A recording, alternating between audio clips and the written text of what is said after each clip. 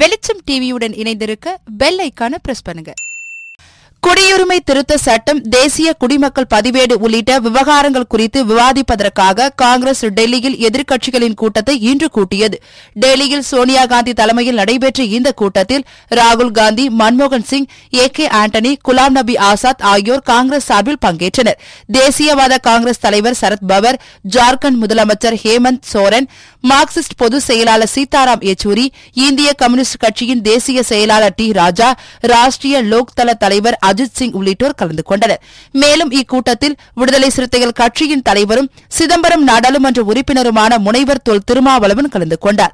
இக்கூட்டத்திற்கு பின்னர் செய்தியாளர்களை சந்தித்த அவர், குடியுரிமை திருத்த சட்டத்தின் மூலம் நாட்டை பிளவுபடுத்த மத்திய அரசு முயற்சிப்பதாக குற்றம் சாட்டினார்.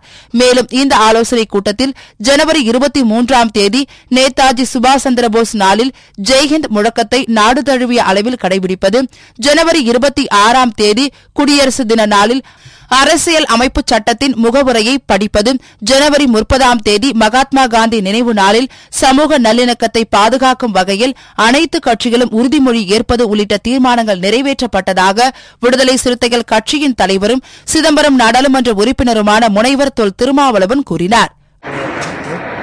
குடியுரிமை திருத்த சட்டத்தின் மூலம் மக்களின் கவனத்தை திசை திருப்பிக் கொண்டிருக்கிறது.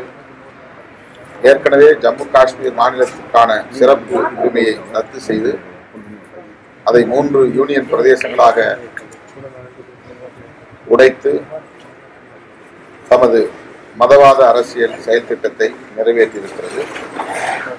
தற்போது குடியுரிமை திருத்த சட்டத்தின் மூலம் இஸ்லாமியர்களுக்கு எதிரான நிலைப்பாடு என்கிற அடிப்படையில்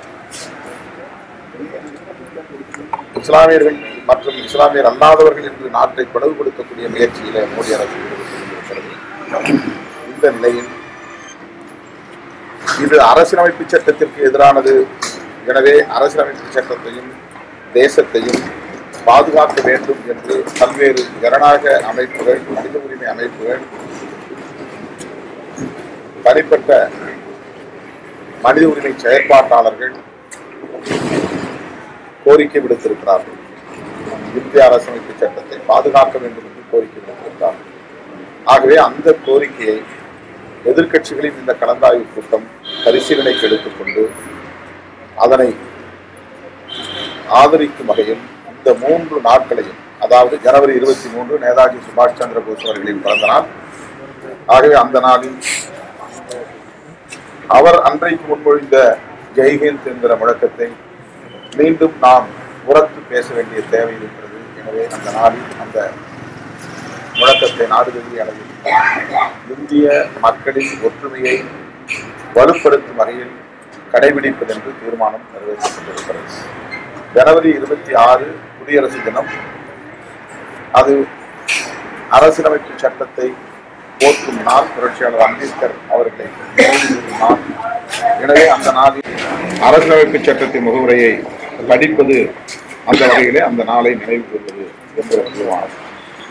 ஜனவரி 30 காந்தியடிகள் இந்து முஸ்லிம் ஒற்றுமைக்காக உயிரிழந்த நாள், உயிர் பலியான நாள். அன்றைக்கு கம்யூனல் ஹார்மனி என்கிற சமூக நல்லிணக்கத்தை பாதுகாக்கும் வகையில் அனைத்து எதிர்க்கட்சிகளும் ஜனநாயக சக்திகளும் உறுதிமொழி ஏற்பது என்கிற அடிப்படை இந்த தீர்மானம் நிறைவேற்றப்பட்டிருக்கிறது.